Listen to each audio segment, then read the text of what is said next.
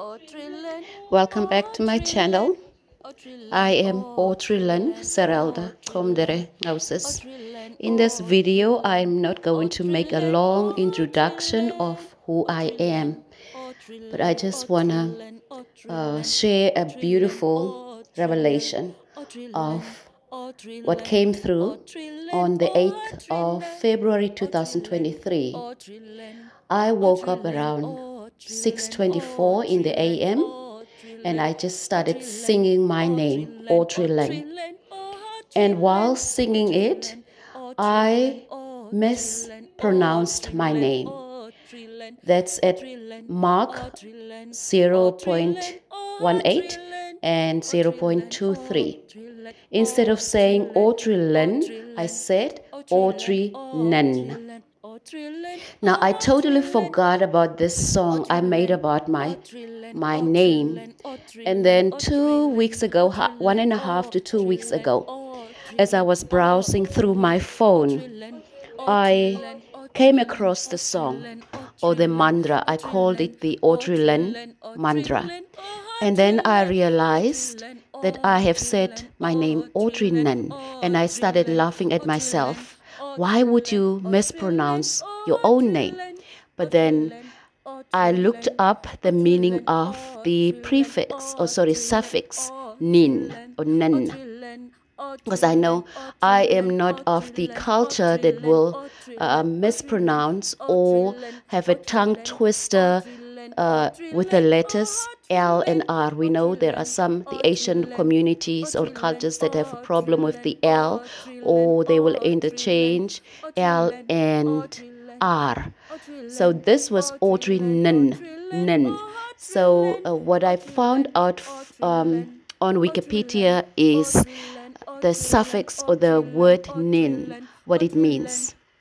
The Sumerian word nin, later borrowed into Akkadian, was used to denote a queen or a priestess and is often translated as lady.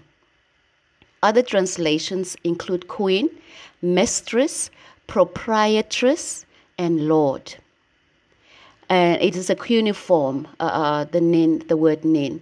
And other goddesses that were associated with nin is also Ningal, Lady of the Great Temple. So it was a wonderful revelation or discovery to know how all these things are working together for me, as well as how revelations are coming through, confirming who I truly am.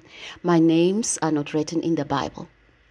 My names are not the same as most of the people have here, or most of the ladies have here on this earth. But the reason most of the new names that I'm getting right now, because Isis, Goddess Isis, was also associated with many names. And even in this lifetime, I am getting new names.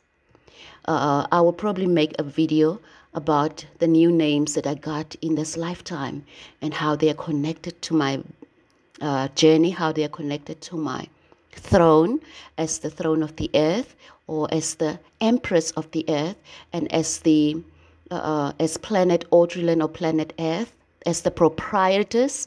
So because it was a beautiful definition. Nin means proprietress. That means the owner.